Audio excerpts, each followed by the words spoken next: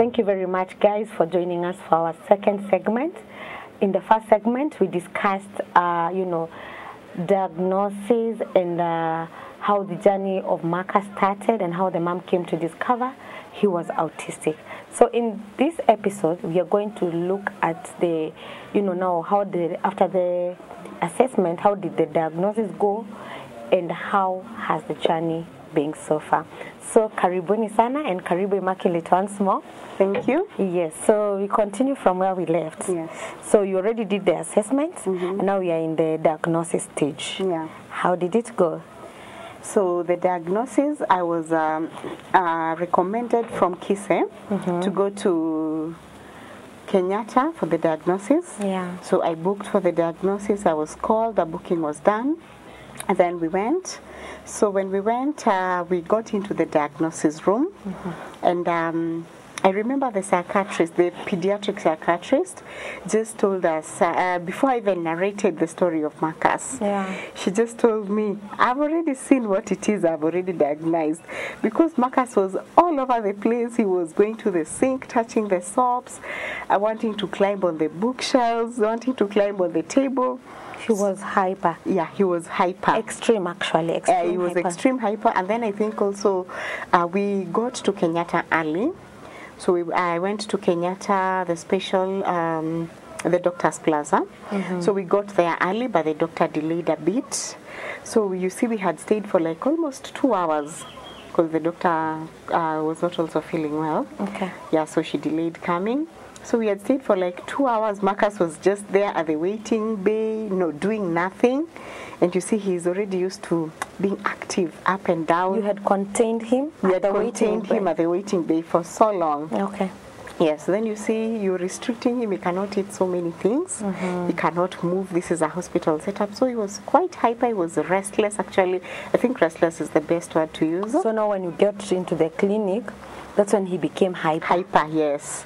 Because now you see he's in a room where he's seeing things that he's seeing books, he's seeing to charts, he's seeing things he can relate with, things that are looking attractive. Yeah. Yeah, so he was up and down. So I narrated the story to the doctor. I told her, so the first thing actually she asked me is, was it a C-section or a normal delivery? Okay. Yeah, so I told her it's a normal delivery. It was a C-section. Because she was also shocked because most autistic children are children who are born normally. Because now they say that is where the challenges come in. When the child is born, maybe there was a challenge somewhere, there was a complication, for example, and that is when now the children now have there's a defect now, and then that's when they develop now the cognitive issues. Okay. Yeah, because autism is just a disease. No, autism actually is not a disease. It's a developmental disorder that affects now the brain, the cognitive development of the child, the neurodiversity of the child. Okay. Yeah. So before you proceed, I want to urge women, once you're pregnant, ensure you go for the prenatal care. Yeah. And even at the delivery time, don't wait for you to, uteseke to the last bit. Yeah. Because those complications that can occur can affect your baby. Yeah, sure. Yeah, yeah, I think that is important. Yes, very. So I narrated the story, then the doctor did her report, but then she diagnosed Marcus has ADHD. And ADHD is the attention deficit hyperactive disorder. So when you look at ADHD and the ASD, the autism spectrum disorder, they are slightly bit different because they say for ADHD, the child might develop the delayed milestones. The child might develop those milestones and recover and is okay. It might not recur. But then for ASD, now those who are in the ASD, the spectrum, this one might take time, they say so. So for Marcus, when you look at it, by the way, he doesn't have attention because you'll talk to him, you'll call him, he will not concentrate. He will not even respond. Yeah, so he has because basically his concentration is elsewhere. Yes. Then again, you will give him instructions. He might take at times, he might not take at times. So he has that hype, and then he's hyper. But at least after I knew what I'm dealing with, after now giving him taking away the foods like the wheat, especially wheat. So now when the diagnosis was done, you were also given a special diet for him. Special diet, yes. After, actually, the diet was given after the assessment. Or at the assessment level. Yes. So even by the time you were going for the diagnosis, you had already started the special diet for him. Yes. Did it have impact? A lot of it, I can say, because I noted his hyperness had slightly gone down. Okay. Because he would, Marcus would, nowadays is when I just remind myself of how Marcus used to be. I would remember there was a time Marcus would not sit down and watch TV. He would watch TV while standing. You take him to a seat. He'll sit for like 2 minutes, then he's up. Okay. Yeah. So that is now the hyperness bit. He would be moving up and down. Yeah. Okay. Yeah. So he had the deficit of attention. He was hyper. That is now his. Then now the speech. But I was told, for him, I was told he has speech. It is just that his speech has not fully developed, and also he cannot communicate verbally, because there are also autistic children who talk a lot. There are those who don't like talking. There are those who are extremely social. There are those who are very antisocial. There are those who like isolating in a corner. There are those who would like going outside. Like for Marcus, he likes playing outside a lot. You'll just find him playing outside, sitting outside, playing alone. But nowadays I've noticed when he sees children are playing outside, he's really attracted. He'll want to go where the kids are. Yeah. And that is very important, because there's some sense of inclusion. Yeah. He does not withdraw from the social, because in the early stages, if I remember well, there's somewhere you had said he used to withdraw. So now you see he wants to be part of these kids. He feel he belongs. That is very important. So after the diagnosis, were you put on medicine, or what were you advised by the doctor? So after diagnosis, the doctor advised that she doesn't like putting kids on medicine or on medication, those who are young. So she told us Marcus is 4. By the time Marcus gets to 9, probably a lot of progress will have happened. So she advised her, she likes giving medication to kids who are now, when you reach 6, then you reach 9, and she sees how you're progressing. Maybe you're not picking up the milestones well. The child is still nonverbal, for example. The child cannot take instructions completely. The child cannot express themselves. That's when now she gives medication. Okay. Then she also advised that there are also those who go for stem cell. But for stem cell therapy, it's a surgery actually. So for the stem cell, it is not a guarantee that it will work. Then stem cell is not also done in Kenya. So it is also very costly. Okay. And then you see now it's not also a guarantee that you'll take your child for the stem cell surgery and it will work. Okay. Yeah. So she discouraged the medication at that point. But she said if there are parents who will and they wish and they have money, they go for stem cell, but it is not a guarantee. Okay. Yeah. So when you went to diagnosis, is there something the doctor recommended, like therapy? Is there a routine that the doctor recommended to support Marcus in this journey? Okay, so one thing I remember the doctor telling us is, she told us, she said, she asked me, is he going to school? I told her yes. Is he going to church? I told her yes. So she told me she's very happy, at least I have not stayed with him at home. I have not isolated him, because there are parents who have a challenge with accepting they isolate the kids for a very long time. Yeah. So she said Marcus should continue with schooling, Marcus should continue with church, and she advised that we continue with therapy. No, the speech therapy. The occupational therapy first. Okay. Yes, so you do the occupational therapy. What does occupational therapy entail? Occupational therapy entails therapy whereby they are doing various kinds of therapy to stimulate their sensory nerves. Okay. Yes, so their sensory integration. So there are those kids who will go for occupational therapy.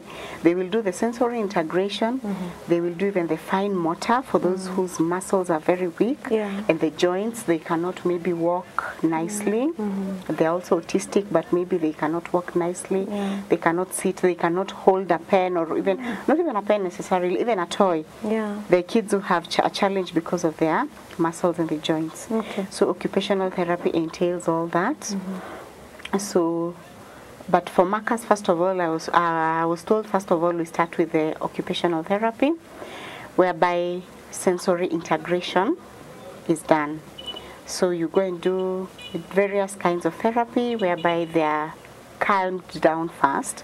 Because if a child does not calm down, doing speech therapy and doing the sensory integration therapy, doing the fine motor will be a challenge, because you see this kid is all over the place. So the hyperness has to be contained first, so that now they can learn the other therapies. Yes, because they need to be calm and concentrate. They need to be very calm and concentrate. That's why now you can tell them, sit down, try holding this, because if he's hyper, he will not sit down. You will actually listen. He won't listen. You will think this kid is just naughty. If you don't know what you're dealing with, you might. That's why you'll see even kids in churches, etc. You might at some point you might think this kid is naughty, he or she is not listening, but then the kid has autism, is autistic. He cannot take instructions, but is attracted to those. Is attracted to those colorful things, those unique things. That is very paramount, because. Especially when we go at social gatherings like churches or other occasions, we at times tend to judge kids a lot and their parents. We will be so fast to say, that kid is not behaving, what is happening to the mom, what is happening to the guardian. Little did we know that this kid it's more than, what he's doing or what they're doing, but it's another issue, it's a condition, and the parent or the guardian cannot really do much about it. So it's also very paramount for our viewers to know that, so that we are slow in judging, because one of the objectives of this content is to create awareness and to ensure we do it by less judging and supporting. You cannot support anyone when you're judging them. So these people need to be loved. These kids need to be loved. These kids need to be supported.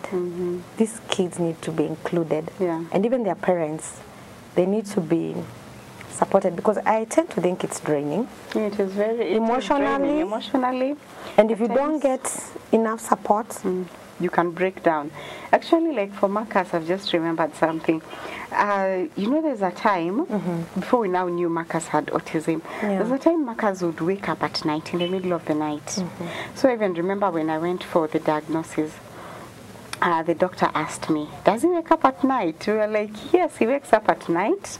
He will wake up and just sit on the bed and start playing. You can imagine you are tired. Yes, I'm tired. I have to Auntie wants to sleep as well. Yes. So you might end up harassing this kid, and kumbe it's beyond him. It's beyond him. Again, at times, he would wake up and leaves the room. Goes to sitting room. Go to the sitting room or the kitchen. Kitchen is especially dangerous. Dangerous, yes. Like there's a day I remember Marcus woke up. He left me in the bed. I didn't hear. I think I was so tired. I didn't hear. He went to the kitchen and sat at the kitchen. There's a seat at the kitchen. And so by the time now I'm turning, I'm feeling this boy is not in bed. Where is he? I was shocked. I woke up. So the good thing is that we lock the door to the door that leads to the living room. Yeah. I lock it when we go to bed. So I had not locked the bedroom on that night. So I went, I touched the door. At least I was like, no, Marcus does not open this door from this other side. He opens it from the living room side. So I went to the kitchen. It is dark. I'm not seeing him sitting there or standing there. Kumbe, he has gone to the corner where the seat is. He's just sitting there. He's just sitting there and just looking up. Quiet. You know, at times he can talk or he plays with his toys. I was shocked. I have never been scared in my life like that night. But then after that, we used to lock the room. So that means you need to be very alert. Very alert, yeah. Because they can even go to, you know, situation that expose them to danger. Yes. Wow. Wow. So that's and very paramount also to say. Yeah. Yeah. And also I remember when the doctor was giving me the diagnosis, she just said, she told me, accept. She told me she's happy that I've accepted. Yeah. And she also said that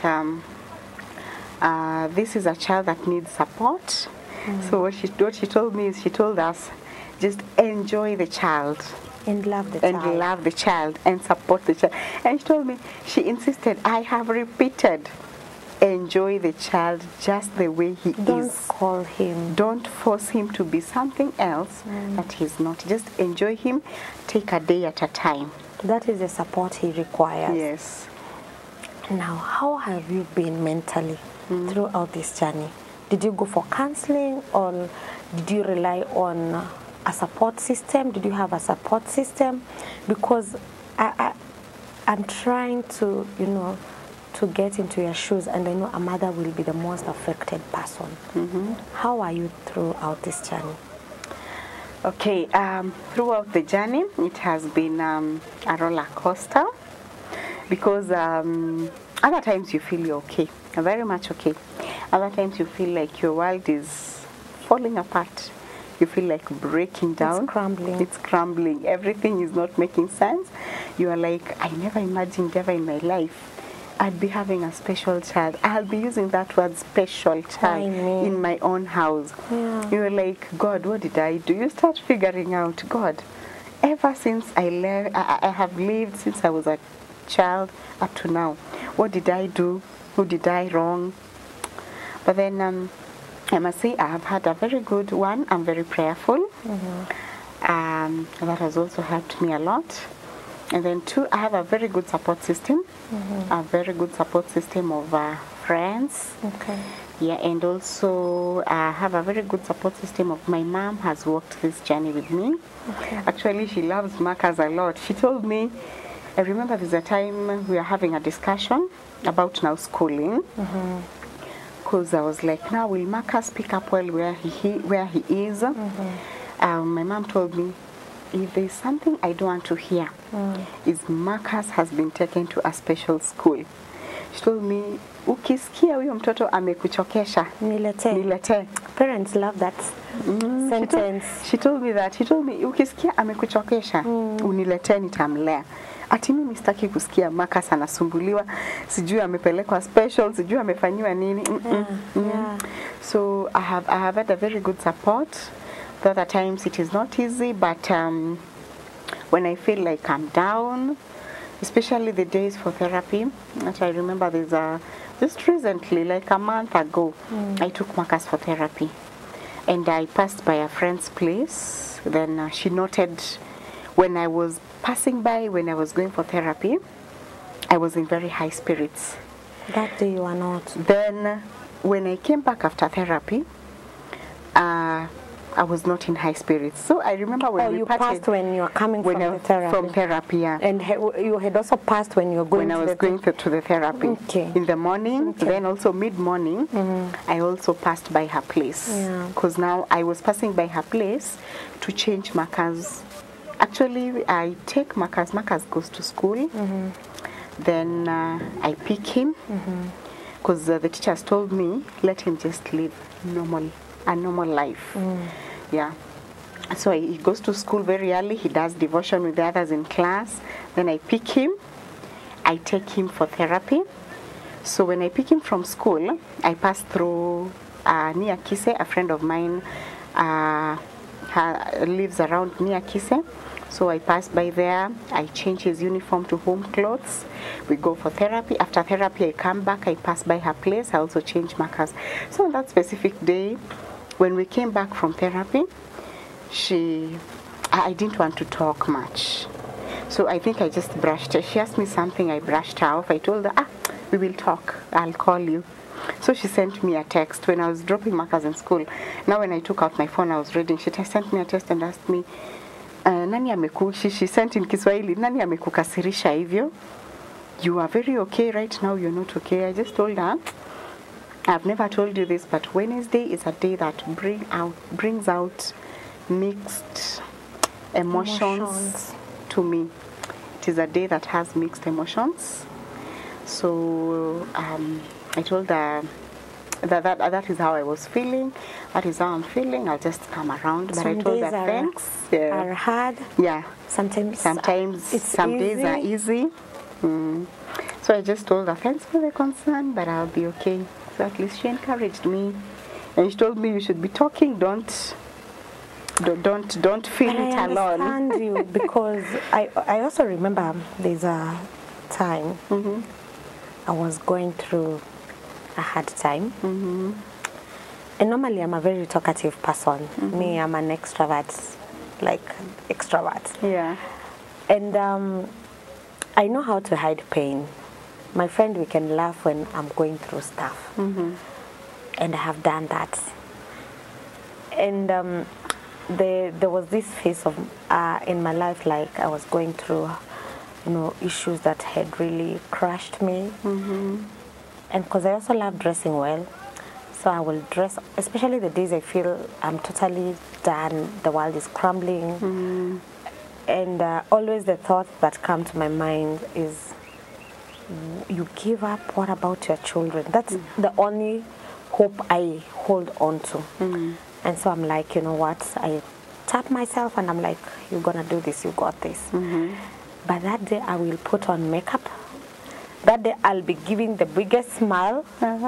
That day I will be, but let me tell you, the minute I go home, I break down. Because I'm also a very emotional person. I'm a very emotional person. Things that concern me and even things that concern others.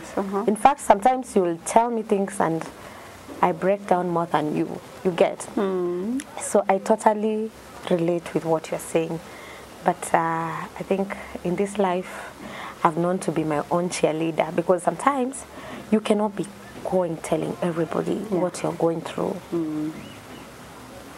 Now, so after the assessment, so you go for therapy every Wednesday? Yeah, I go for therapy every Wednesday, and at least I thank God I was able to talk to my boss at work. I just explained about Marcus. When I went for assessment the first time, I went and told them. And actually, I always say, there's a time of my life last year and this year, beginning of this year, I always tell myself, if that time of my life didn't crush me, you're not going to be crushed. I'm not going to be crushed ever. I see a lot of strength in you. Yeah. So on Wednesdays, I was able to talk to them, and I was able to request for an off on Wednesday, at least in the morning. That's so that so I take him for therapy. Then at least I'm able to go back. I teach a lesson or two in the afternoon. That's so kind of them. Yeah. So how expensive is this therapy? Okay, so therapy varies.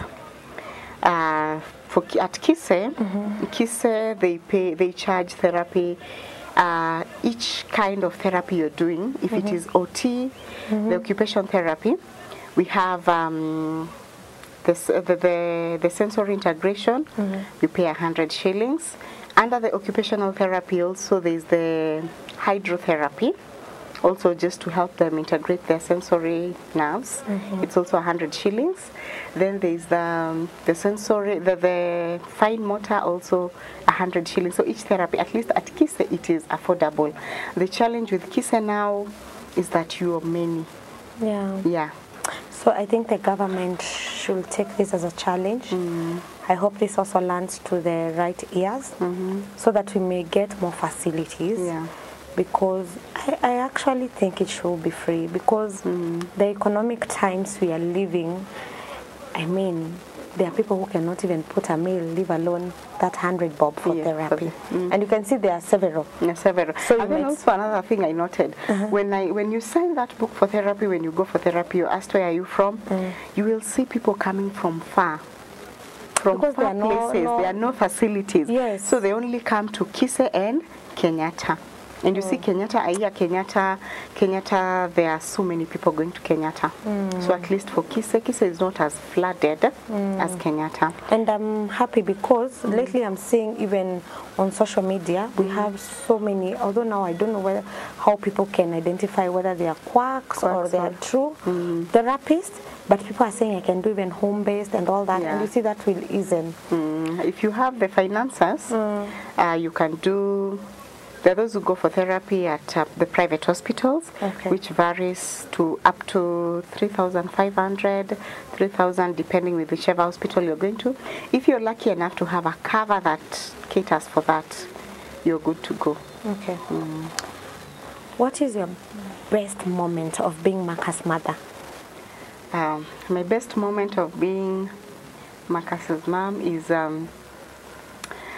Marcus is such a kid he's just lovable, he's likable. So I have two best moments. One, when I take Marcus back to, as much as Wednesday is a day that brings out so many emotions in my life, I noted when I take Marcus back to school for after therapy, and you find the children playing at the playground, and then you enter with Marcus. Those two kids, especially there are two girls I've noticed. Until I was joking, I was telling a friend of mine, my son has girlfriends. Two girlfriends, not even one. Not even one. So they were like, Marcus has come. They come, they hug him, and then they hold his hand, one on this side, and the other on this side. Then they go to teacher, they tell, teacher, Marcus has come. And they have really embraced him so well. Then another moment is Marcus. When we are sleeping, because you know now Marcus, I was told an autistic child should never leave your side. Yeah. So when you're sleeping with Marcus, at times Marcus will just wake up at night, the way other autistic children does. He wakes up. When he wakes up, he'll come and touch my face, and touch my face, and touch my face, and puts his arm around my shoulder, and at times he'll just put his arm around my shoulder and he sleeps, he goes back to sleep. So I'm always like, has he woken up to confirm my mom is still here? That is so lovely. Yeah. What has been the hardest thing of being Marcus' mom? The hardest thing of being his mom, the fact that you might get a nanny who is not understanding to him. You might also, he might be feeling unwell. He wants to express himself, but he can't. It's difficult. It's difficult. Okay, so you have to try and read between the lines at times. Yeah, like there's a day Marcus convulsed. That was the most down moment of my life, because his fever was high, he was unwell, he cannot express himself. Yeah. We have parents who have autistic kids, but they end up hiding them, isolating them from the rest, hiding the fact that they're in denial they have autistic kids. What can you tell such parents? What I can tell such a parent is, one, it is not your fault that you're having this kind of a child. We did not write letters to God. Yes. I want to conceive a baby who looks like this, who has this. We didn't. So just don't blame yourself. Don't be too hard on yourself. Just take it easy. Take a day at a time. If you're feeling low, just go down on your knees and pray to God to give you strength, because He is the same God who gave you this baby. He is the same God who has a purpose why He gave you this child, because He saw something special, something unique in you. Maybe you have love in excess. What can you tell those parents or guardians with autistic children? Because we've had cases of people with children who are autistic or who are gifted differently, but they don't want to show them to the world. They hide them, they don't want to accept, and sometimes they don't even treat them very well. What can you tell these parents and guardians? Okay, what I can tell this kind of parents, they are out there. There are parents who have a challenge with denial. So what I can advise them is, it is not your fault. Just be easy on yourself. It is not your fault. Don't blame yourself that it is my fault, that's why I'm having a child who is autistic, who has cerebral palsy. I have a child who has Down syndrome or who has a certain impairment here and there. It is not your fault. What I can advise them is, one, just take a day at your time. Be easy on yourself. Accept that child the way he is or the way she is. And look at ways. Ask yourself, God has already entrusted me with this child. What is it that I can do to make his or her life easier? What is it that I can do so that 10 years down the line, 20 years down the line, my child will thank me? Don't even look at what society will say, what family will say, because there are people who also get families that are not supportive. There are people who get families that are very, they tend to blame you. So don't look at even what family will say. If they are not supportive, let them be. Go hard for your children. Yes, go for your children, because your children, you are the only parent they are seeing. You're the only person they look for. And they look to, and they look at this parent and they say this is hope. So don't be hard on yourself. Just take it easy, a day at a time. Because there's someone who told me something. Someone told me that these parents who have special children, God has given them so much love. There's something unique that God saw in you. That's why this child is going through whatever is going through, but you're not breaking down, because God has given you a special grace. Maybe you have love in excess. That's why you've been granted that child, so that this child is under your care, this child is under your support, this child is under your arms. So we just go to you when you're feeling like it is your weakest, your most down moment. Go down on your knees and ask God for strength. Ask Him for the grace. And don't beat yourself. Don't be hard on yourself. Absolutely. As we wind up, I've also seen families breaking up because maybe there was an autistic child or a child that was born with any impairment. I think it's always hard for men, and not all, let me put that disclaimer, to accept this fact. So would you also talk to those parents that, you know, these kids, you are the first hope of these children, and so you should even be supportive to your wife, because I believe it comes with extra costs. And this should not divide the family. This should bring the family more together. So first of all, when we went for the diagnosis, there's something the doctor said. She said that she has seen it when children are taken to her for the diagnosis, because she has practiced. She's retired, so she went back on private practice. So she said she's seen this almost her whole life. Families breaking up because of special children. She's seen dads not accepting their children. So actually she was saying sometimes even parents start arguing in front of her. It is your fault. It is your fault. We don't have special children in our home.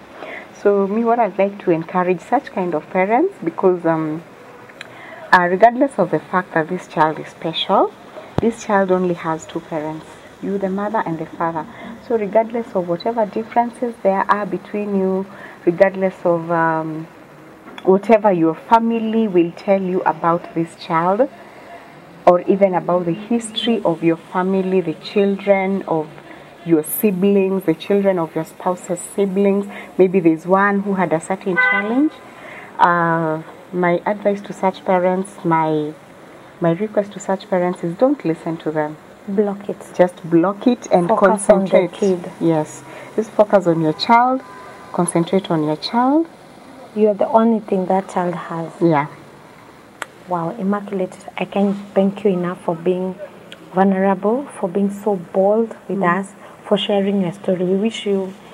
I wish you lots of courage, grace, and always know that you are not alone in this. So we are very happy, and thank you even for creating awareness, for encouraging other parents who are in the same state and they don't know where to turn to. So guys, I hope this has been impactful to you. I hope now we'll stop judging. Not every time you see kids, going to the extremes and you're like, the parent has failed. Sometimes it's more than discipline. So thank you very much. We hope this will be impactful, and kama kawa tunakuuliza, you continue subscribing, watching, and sharing this content, and let us always know what you feel in the comment section. Thank you.